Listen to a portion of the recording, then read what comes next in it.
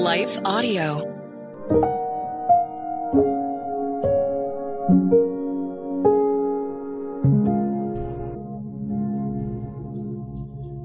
Thank you for listening to Your Daily Prayer, a podcast dedicated to helping you find the words you need to connect with your Father in heaven.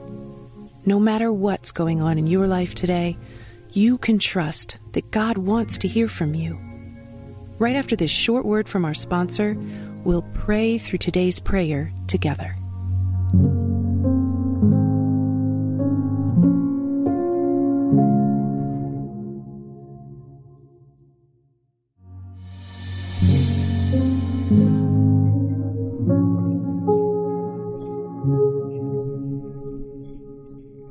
A prayer to let things go. If it is possible, as far as it depends on you, live at peace with everyone. Romans 12:18. Recently, I had the rare treat of grabbing dinner with some of my closest girlfriends. We began discussing our upcoming holiday plans. Within minutes, the topics of in-laws, family tension, and general dread over getting together with relatives in the upcoming weeks was brought up. Even in the best circumstances, familiar relations can be difficult to navigate. Dynamics can change yearly with new additions, such as a recent marriage or a baby's birth. Or perhaps your family feels the strain from the absence of a beloved patriarch or matriarch. While not always avoidable, relationship tension can be managed or at least subdued. I'll admit, I can easily get my feathers ruffled, especially regarding family. I perceive every slight, often take things the wrong way, and typically assume the worst in my family members. Complaining to my husband about a last-minute change in the holiday plans, my daughter, who I didn't know was in the other room, piped up. "Mom, just do like you tell me. Let it go."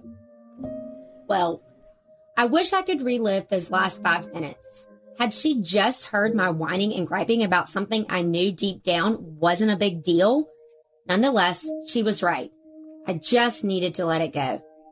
While this particular instance shouldn't have stirred me up, there are times when it may be appropriate to politely, without anger, speak up. When plans don't work with our family schedule, we don't have to completely adjust our calendar. We can gently inquire if there is another date that would work for everyone. When our family members bring up topics that create strife and discord, we can politely suggest avoiding those subjects and transitioning the conversation.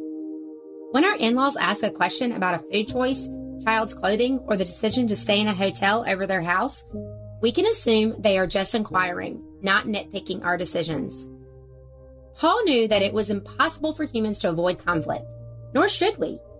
Healthy conflict is good for a relationship.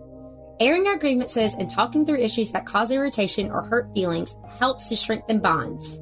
However, we must be diligent in guarding our words, protecting our hearts, and carefully thinking before we speak. Paul gives us two stipulations in Romans 12:18. If possible, and as it depends on you. Living at peace with everyone means we have a choice. Sometimes that means we say nothing, ignore slights, and actively let things go for the sake of peace. It's not just around the holiday table, but all year long. To our relatives, family believers, and unbelievers. As you trim the tree, wrap the gifts, and celebrate the Christmas season, let's do our part to share peace on earth. Let's pray.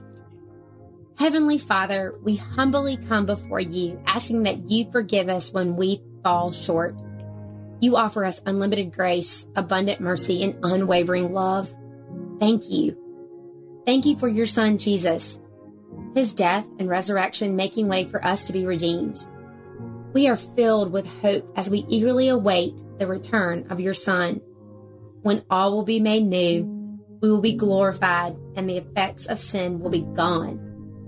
Lord, thank you for the family, both by blood and through Christ, you have placed in our lives. Guide our conversations, convict us when we've wronged others, and help us to guard our speech. Let us do nothing out of selfish ambition, but think of others more than ourselves. Looking to the perfect example in Christ Jesus, we ask that the Holy Spirit work in our lives as we assume the best in people and let the words of our mouths and actions align with someone who professes to be a follower of Christ. Should our feelings be hurt, our preferences overlooked, and our opinions ignored, let us forgive quickly, turning the other cheek. Let us choose the path to peace, no matter the cost to our personal pride. Help us to apologize when we've wronged others swiftly. May we remember that our Father in heaven sees all, and you are just, and you will avenge and judge rightly. In Jesus' name, amen.